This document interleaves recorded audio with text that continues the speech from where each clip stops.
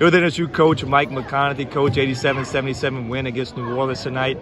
Start me off with the free throws. UNO loves to get to the free throw line, and you were able to keep them off of the free throw line pretty well while getting to the line a lot yourself tonight. Yeah, we were able to get 26 free throws. If you add the last 2 times we played them together, you still don't get to 26.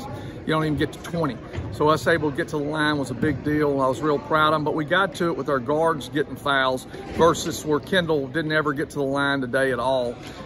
You know, Larry Owens, did he get there a couple times? But the play of guys outside of the normal guys, of Robert Ugas, who's not going to stat out good, Jovan Zellenbaba, Jalen King, Zarabi, Larry Owens, who has had some great games along the way, but stepped up with a big game today.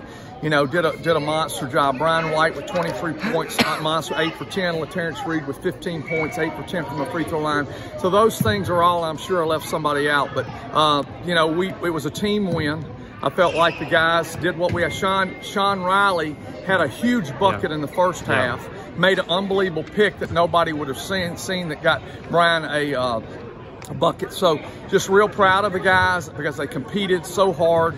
It was the tenacity, the want to, that I've got to get it done mentality. That Demon basketball is what we've always been about, and that's been missing. But I'm so proud of the guys, and we just need to continue to improve and get better. We're not going to regret anything because today we came and laid everything out on the floor. As long as you lay everything out on the floor, there's no regrets. What was the key to this team bouncing back from Thursday's game against Nichols? You know, one thing we did is they bought into the game plan that we talked about. And that game plan was we were going to run the zone and we were going to run it. And they believed in me and our staff that that's what we needed to do.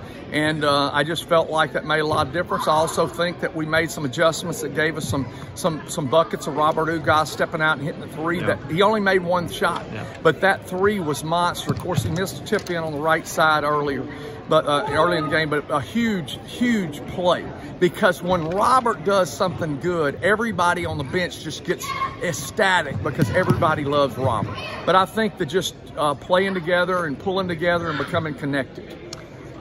In that zone defense, sometimes you can get out-rebounded. You out-rebounded UNO tonight. How important was it to do that in that zone? Well, I just think that was a matter of that's what we looked at. The last time we played them, they out-rebounded us. And, you know, we got really out-rebounded by 7 by Nichols, and we had to do a better job. And we've been talking about that we've got to do a better job on the boards. Because we can, we're capable. But we just can't expect Kendall to go get every rebound. He got 9. Okay, as usual. I think Larry had the same number. I'm not sure. But just, you know, Kendall does a great job. And, you know, I mean, he got in foul trouble, so he didn't play but 24 minutes. But somebody stepped up.